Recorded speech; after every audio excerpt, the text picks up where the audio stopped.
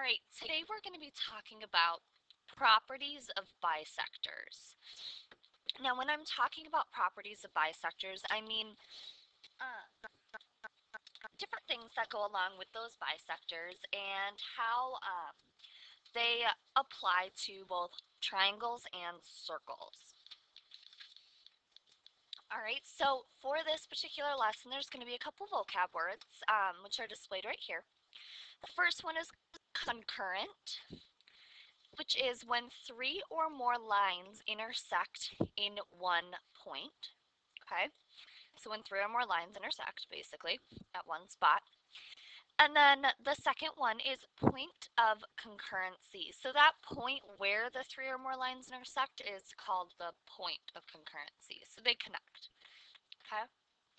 Going along with this idea, there's two theorems we need to discuss in this particular section. We have theorem 5-6, which states the perpendicular bisectors of the sides of a triangle are concurrent at a point equidistant from its vertices. Okay, so if you were to imagine that, and say we have a triangle here. All right, and I say that each of my vertices are right here, right here, and right here. And the perpendicular bisectors, so the ones that go like this. All right, this point right here would be our point of concurrency. Okay, so the bisectors of the sides of the triangle are concurrent at a point equidistant from its vertices. So this point where they cross over is equidistant from here, here, and here, which means they're equal distance apart. Okay. All right, the second theorem we have is theorem 5-7. And this theorem states that the bisectors of the angles of a triangle are concurrent at a point equidistant from its side. So if we look at this picture again, so we have the bisectors of the angles, okay, so again, the same sort of lines, okay, that they are all concurrent. They're all equidistant or equal distance from the sides, okay? So from the sides of the triangle. So instead of just talking about these, we're now talking about these, okay? All right.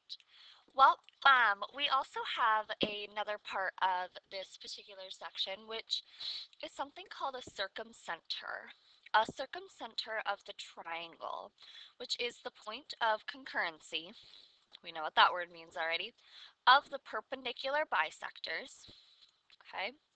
So that means that points Q, R, and S are equidistant from C, a circumcenter, okay? So we have, it's the center of this circle and the center of this triangle, okay? And these orange lines here are all equidistant or equal distance from the sides, okay? And when we're talking about this particular circle and in relationship to this triangle, we're using a buzzword called circumscribed about, okay? It's very important. Whenever you see the triangle on the inside of the circle, it's the circle is circumscribed about the triangle, which means it's going around the triangle. It's outside the triangle. Okay? Not inside. Outside. Circumscribed about. Outside. All right. Second part of that is the in-center. The in-center is a little bit different. The in-center of the triangle is the point of concurrency of the angle bisectors. So this circumcenter goes more along with theorem 5-6. The in-center goes more with theorem 5-7. You can see the relationship there.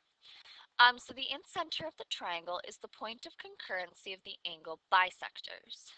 Okay? All right, so we have this giant triangle here, and we're saying that this part this part and this part are equidistant from the in-center, okay? And when we're talking about the in-center, we're talking about the circle is inscribed in the triangle.